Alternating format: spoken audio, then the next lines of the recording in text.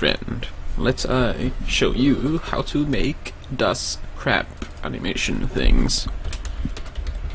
Obviously, crap thingamajig will be made, aka a blank project. You need that, trust me.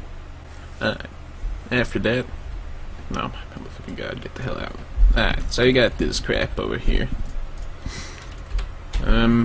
I could show you how to make a bass player. I don't know how bad some annotations to skip most of this shit, so basically, sorry about the resolution, I'm just trying to save my ass on upload time, by the way. Okay, so new blueprint and shit in this place. In that, you can take a character and get named player. I'm only gonna add like vast movement, but basically you can drop it on the world. You should remove the thingamajig from the middle like I did. Unless simple basics. Let's see if W can be called. Yeah, we can do it the cheap way. So basically you want the event tick from here. Then gate. Actually no, a sequence. This is like having multiple shit happen. Alright, a gate. This is just having a shit happen multiple times. Basically, this will be called every frame when W is being held. And what do we want to do is add movement input. And this moves the player character. Let's get actor forward. Obviously, because we want to move forward. There we go. Alright, let's do this. Duplicate, Control C, Control V, you know that shit. Okay, and then in here I want the S, because we want to be going backwards. Connect the second pin from the sequence. And to go backwards we just put -1 as the scale value. Kawaii as fuck. Alright. Next one.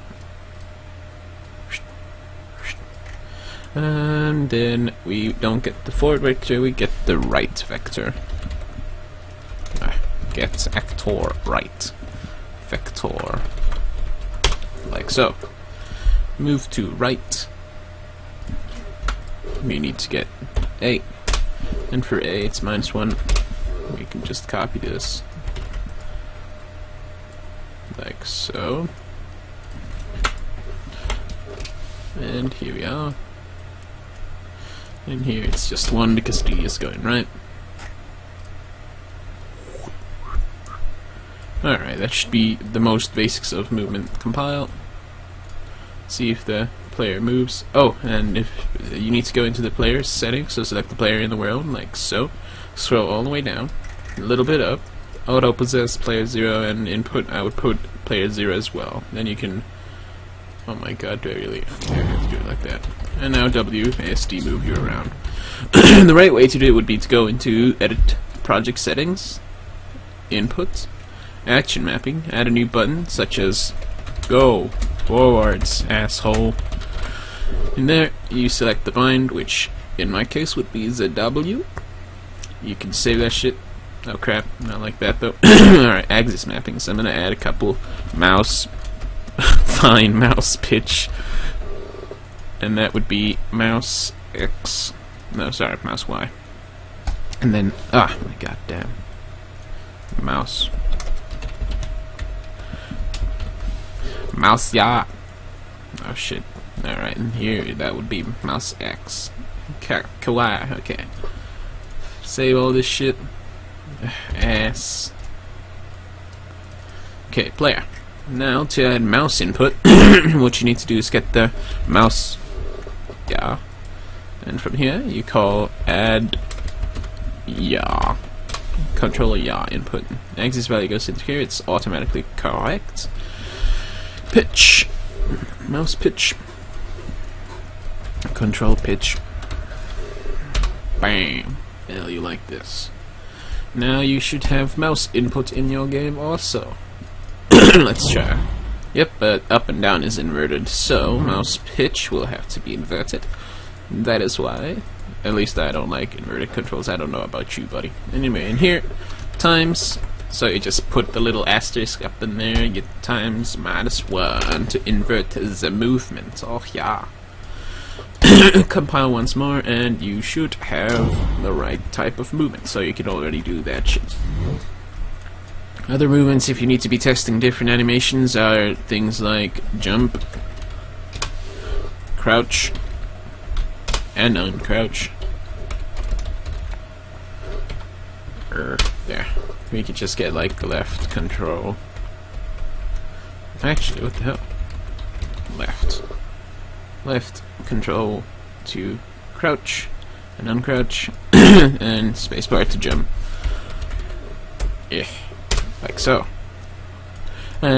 Trick with the crouching and uncrouching is you have to go enable the player or character's ability to crouch. Also, saving all every millisecond is important.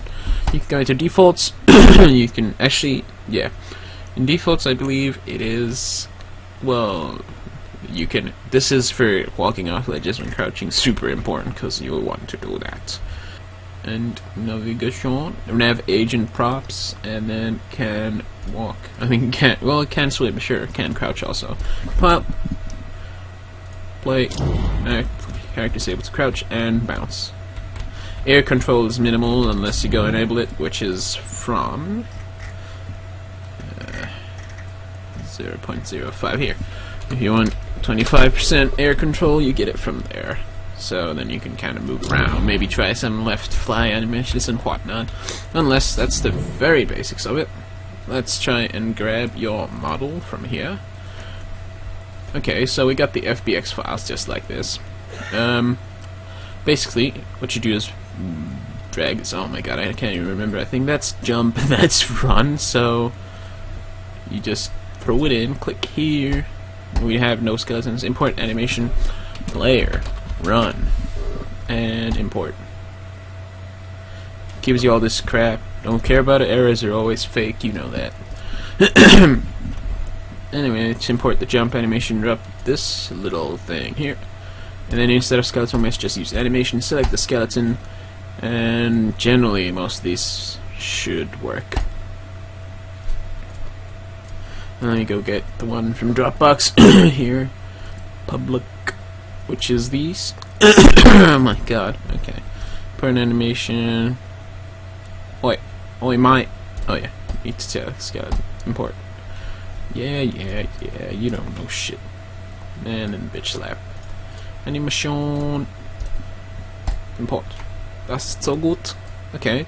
So what we've done now is gotten all the beautiful animations. Now what we need to do is an animation blueprint. So you get to here. Right click here, obviously. Animation blueprint. Oh my god, so choose the select thingamajig. It is an animation instance. Kawaii. Wow, save all. Another thing you need to do is a animation blend space 1D. This is for the running and walking and stuff. Select the skeleton. I would call it something like idle, walk, run, you know, because those are the animations included in this thingamajig. Then save all once more, go into here. Okay, so this is a little different, but if you drag up from here, you'll actually get a secret menu that the assholes of this program have hidden from you. The bar here looks really tiny because of my resolution right now. You can see it there anyway. Anyway, you can just take stuff like robot idle, drag, drop it here. So now we got that, and then get the player run, drop it here, pull it all the way up. Oh my god, please, motherfucker.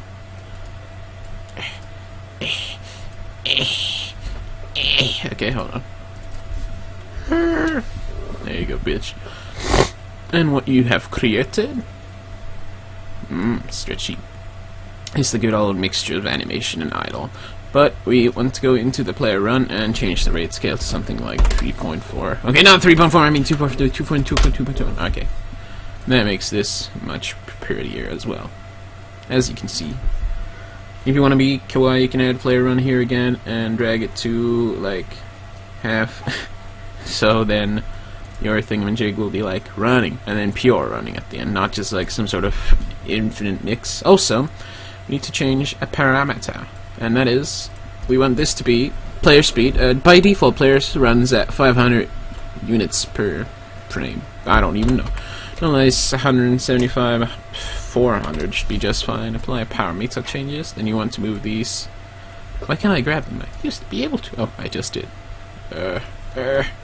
Beautiful, beautiful. Save. So that's your blend space done. Now, this gets really kawaii, because in the animation blueprint, you need a thingamajig called something with a T. Oh my god. Hold on. It was something beautiful. Tools, I know. State machines, yeah. State machines, sure. Dad. State machines are really, really cool. You got your start, and then what happens after start? Well, we want a new state, which is idle. Okay, so we start from having an idle animation. And in here, we can just go into, see at the bottom, there's your blueprint and your asset browser. You just go into the asset browser, get your idle, and you can just slap that there. And you got it. And actually, we're gonna do even cooler. We're gonna get the idle walk run, and here. And then try get player spawn, a pawn in. Actually that, okay, look, in my blueprint, make a new variable, speed. It needs to be the type of float. And that is all you need to do. In the event graph of this thing, you need to add the event tick. Event, no wait, it's animation something called update. Event blueprint update animation, yeah, that is it. And here we want to do set speed, and then try get pawn owner. This is like trying to figure out who's calling the animation, and then from there you can just get velocity. Get velocity. Oh my god, it was there the entire time. I'm so sorry. Okay, get length. Oh my god, length. It's vector length for some reason when you're talking about vectors. Nonetheless, vector length is just how long the vector is. Quite simply, how fast it is going. Okay, so speed is being set. We can go back to idle state and get speed. And ram that in there, so now it automatically animates the way it's meant to. And in here, if we want to start jumping animation, this is cool. You drag from the outer rim, out of state, call this something like jump begins. Because like we have animations for jumping that beginning and stuff. Anyway, here's the statement. When do we move from idle to jump again? So double click that. Can't enter transition is just basically will we do that. So we need to get if the player is falling. So go back to event graph, add a new variable. We're gonna call it is falling. We could get a boolean, and in here we can set it, and then we can just get player you thingamajig gets.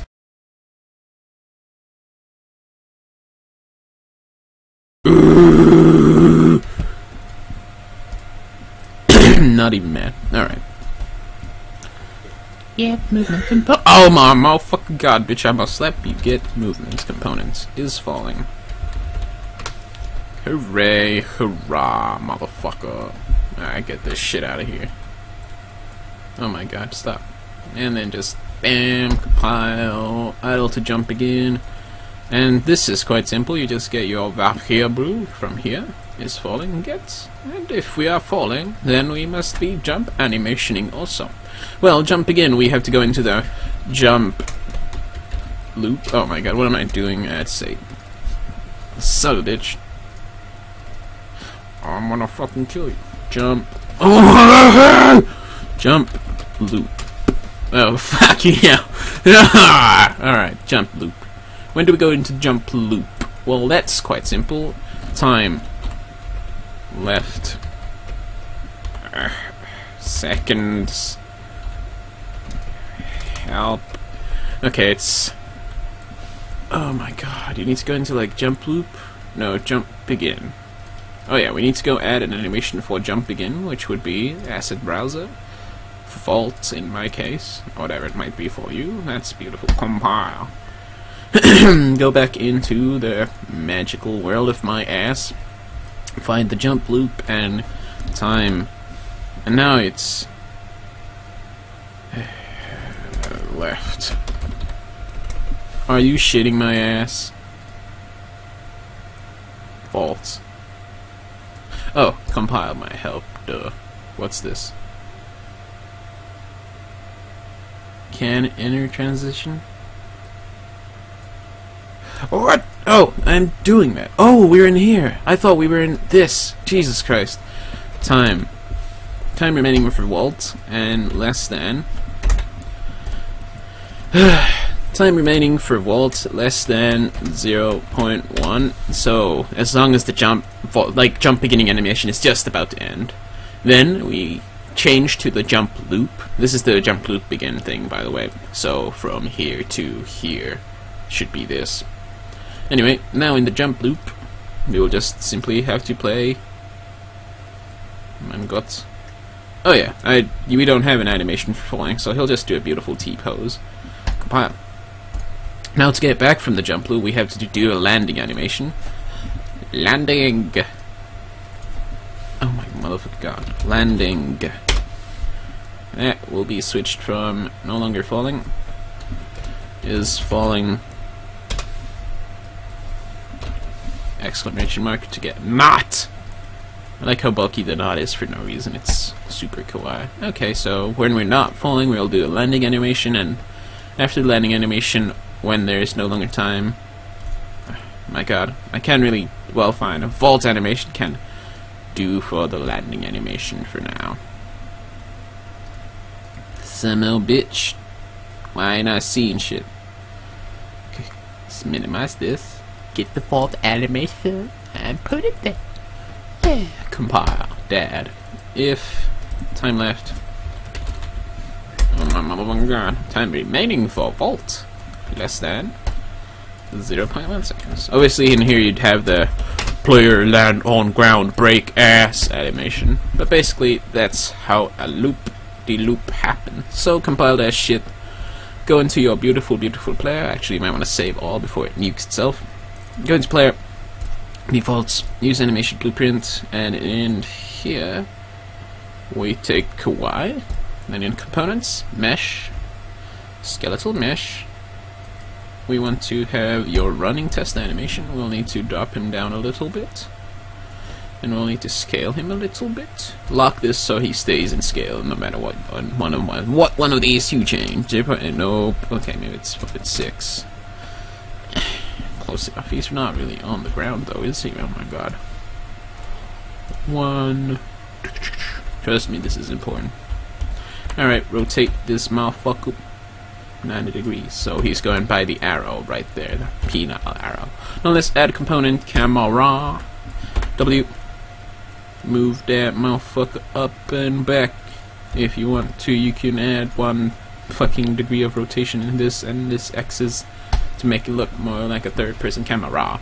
If you play the game now, boy, you got a fucking robot walking around, jumping asshole.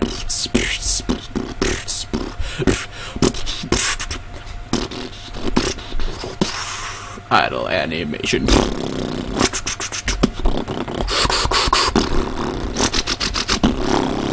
Oh shit. Nonetheless, 'tis my shit tutorial of whatever 20 minutes of ass blowing glass. I hope you've learned something, and please ask me if anything needs to be taught more specifically. Nonetheless, 'tis how you do it, most likely. Goodbye, my fellow friend.